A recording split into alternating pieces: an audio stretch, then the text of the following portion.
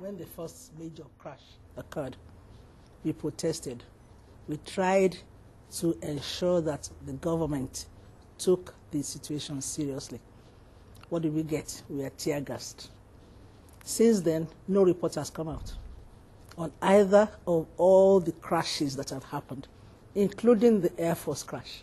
Nobody has told us what action they have taken. So it means that we're going to have the next crash. Maybe in the next few days, who knows, unless something is done. And who knows who shall be in it.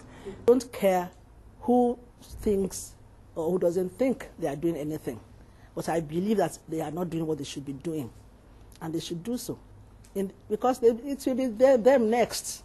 It's somebody else now, but one of them will be affected badly next time.